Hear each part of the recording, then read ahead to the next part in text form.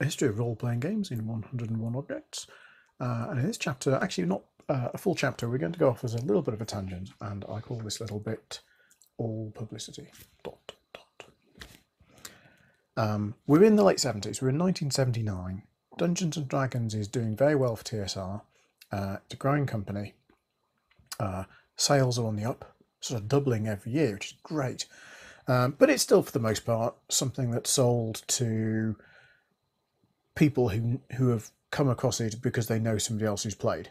It doesn't really have a widespread presence in the collective domestic psyche in the United States, and certainly nowhere else. It's played by gamers, and that's a small demographic. Something happens in 1979 that really propels Dungeons and Dragons into the public consciousness. And it's not a good story, but we're going to look into it. Now, in the last chapter, I did say we'd be looking at the Satanic Panic in this section, but actually I've decided to split this into two halves because the Satanic Panic was really a mid-80s thing. And I want to look specifically at what happens in the late 70s. The particular event is the disappearance of a young man called James Dallas Egbert III. He was something of a child prodigy. He'd started university, Michigan State University, doing a computer science degree, despite only being 16 years old. And he was a player of Dungeons and Dragons. And he disappeared. And this was a major news story at the time. And one thing that the press cottoned onto was the fact that he played Dungeons and Dragons. And there were suggestions that the particular group that he played with, they often had sessions in the steam tunnels underneath the university.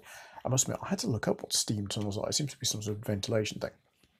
If you imagine sort of large, they're not caves by any means. You can imagine sort of large service tunnels underneath the university.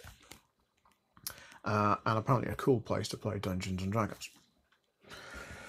I suppose if you're a student, often you have, fairly small rooms. And I think a lot of American universities, they have to share rooms as well, so maybe even less common space. Anyway, so James and his friends would play in the steam tunnels under Michigan State University. James went missing, and was missing for quite some time. His parents hired a private detective, and the private detective sort of examined James's life and honed in on the Dungeons and Dragons aspect. Not to the exclusion of all else. I don't want to give you the idea that the private investigator didn't do a good job, because actually the private investigator found James Dallas Egbert III alive, and not well, but alive.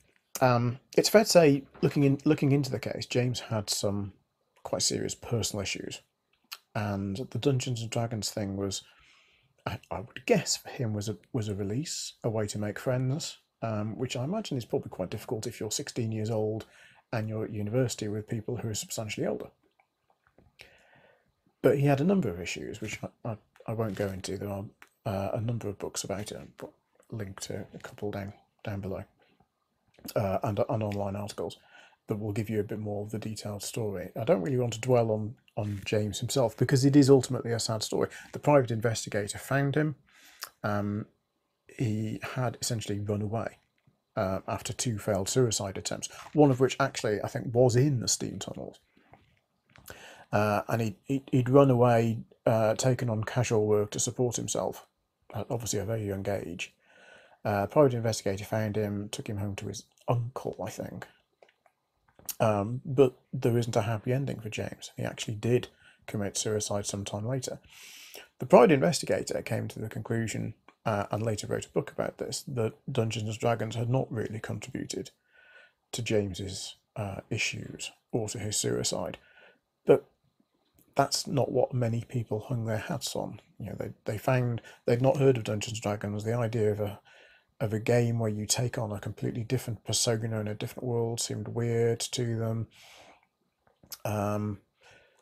And it's the beginning of the controversy around Dungeons and Dragons that you get in the United States. Not quite this sort of satanic panic yet. Now, you might think that the effect of this on Dungeons and Dragons would be negative, and you couldn't be further from the truth. And to show you this, I'm going to show you shortly a sales chart, a TSR sales chart, reproduced from the Wall Street Journal. In fact, here it is.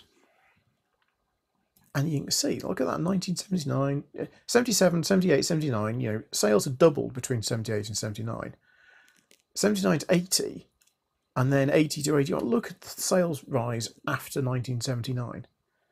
Is that all down to the James Dallas Egbert III case? So are we saying then that the Egbert case helped Dungeons and Dragons rather than hindered it? Well, yes, we are. And I think what the big part of that is that Dungeons and Dragons didn't have a place in the public consciousness before then. Nobody, not nobody, but very few people knew about it outside of the gaming community. And suddenly it's front page news. It's in national newspapers. It's on national television news. And so people have heard about it. And obviously as part of these news reports, there are explanations of what the game is. And okay, some people will no doubt be horrified by what the game sounds like. But an awful lot of other people thought, well, that sounds quite cool. I quite fancy that. I'll look into this. And no doubt that's a big part of this sales increase. Is it most of that sales increase? I suspect probably not. I think it would be naive to think that that massive sales increase is just due to the Egbert affair. I think my argument is this.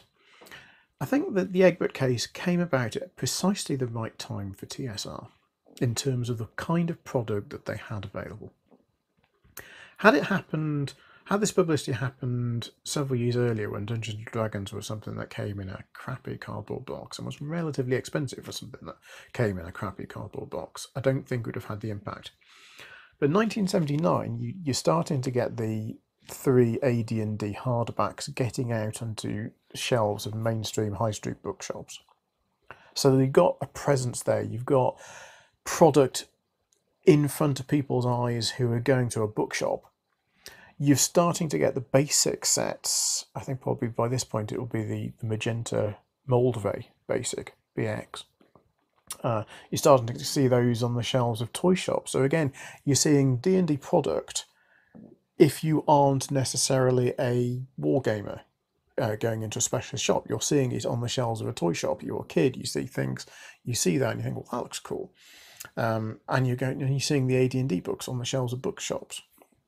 So you've got that availability of product and that kind of product at the time when D&D gets a major publicity boost because of the Egbert case.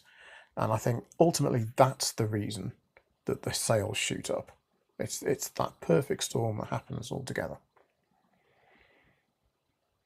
We're going to look, I've mentioned the Satanic Panic a couple of times now, and we are going to look at that in a later tangent, because it is very important to the history of role-playing games in the 1980s.